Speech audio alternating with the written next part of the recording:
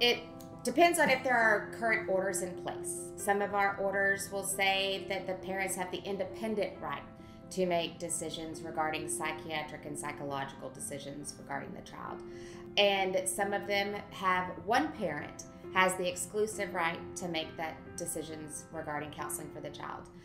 Some orders have a particular counselor in the order that the child is ordered to continue with this particular therapist until released by this therapist. So it depends on if they have the right to do so or not. If there are no orders in place, then that's where we need to come to court and you've got to have a judge make a decision on who's going to have that exclusive right to make that decision.